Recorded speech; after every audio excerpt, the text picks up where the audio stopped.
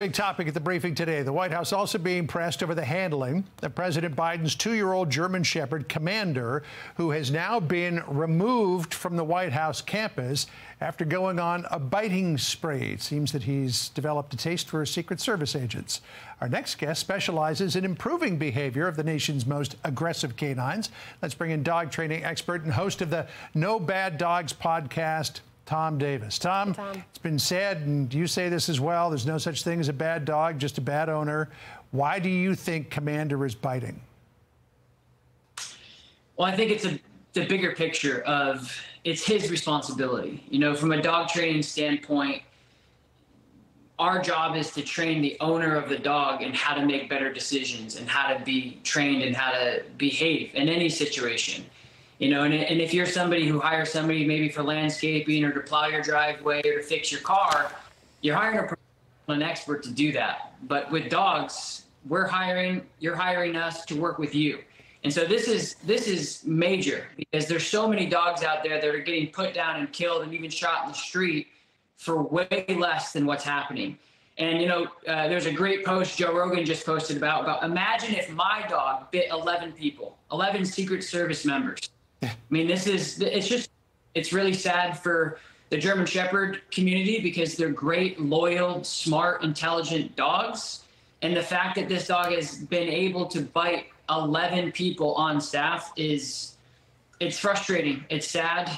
And it's everything that no dog trainer or no dog lover wants to see. I mean, there's millions of Americans that are probably shaking their head at this, regardless of what you believe in politically, because this is just a shame that this dog is getting the short end of the stick of lack of accountability, structure, and support. So well said, Tom. And I think dog owners and dog lovers all over the country felt the same way when there were so many saying, bad dog, bad dog. Well, you know, a dog like this needs a lot of rules, a lot of barriers, a lot of boundaries. That's super important. But those boundaries, they protect those boundaries. So if they ever feel threatened, I mean, is this just a tough environment in general for a German Shepherd who are very protective dogs to have so many different people coming and going, so many strangers? I think it's a tough environment for any dog. I mean, you got to think, you know, dogs come into a home, they live with a handful of family members and they have friends and family coming and going naturally. But this is a really challenging environment for anybody. But, you know, there's other presidents in the past that have been able to do it successfully. Mm-hmm. But this isn't the first time this has happened. This is now the second dog that's kind of being pushed out the back door. Mm-hmm. So this isn't something that is just happening out of nowhere. Again, from an expert professional standpoint, when we see a dog come in and they have all these behavioral problems, and then 2 years later they bring another dog in, same breed, with a lot of behavioral problems, and these are probably, knowing the Bidens, they're probably really well-bred German Shepherds. So genetically, they should not have aggression.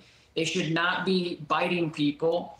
And so this isn't a fluke thing. And I don't think any environment is suitable when you don't have good control. I don't care if you live in the White House or you live, you know, on the streets. Yeah. If you don't have a good leader giving the structure and boundaries, good communication, then it's going to be challenging for any dog to be successful in this environment. And at the end of the day, the president to help this dog. It's really what it comes down to. You know, I will say, Tom, that the fellow who usually takes the dogs out for a walk, Dale Haney, has been at the White House for 50 years. He also looked after Bo, the Obama's dog. He looked after Spot, Mrs. Beasley, and Barney for the Bushes. And there was one occasion in the early 2000s where Barney got a little aggressive. Watch this video. Nap time for her. Hey, you doing? Hey, good boy. Ooh! Did he get you? You all right? He totally got me. I got bit by Barney. Oh, and God. Unfortunately, it broke the skin, and I have to be on antibiotics for the next few days.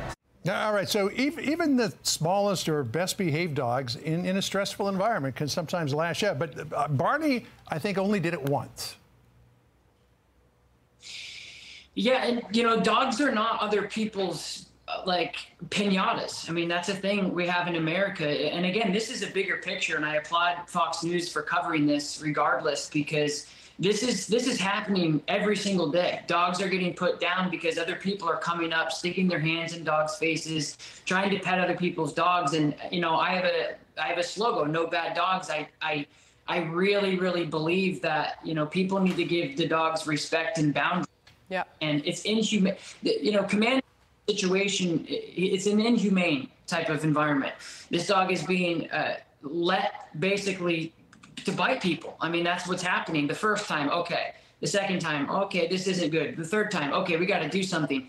Fourth, fifth, sixth, etc. So I would agree. Any dog in this situation, that's going to be basically paraded around to just be the best dog at all times, no matter if they're tired, if they're sick, if they're hungry, if they're hurt, or if they're old or elderly, are supposed to be good. And it's just not the case. I think that we have to show dogs a little bit of respect.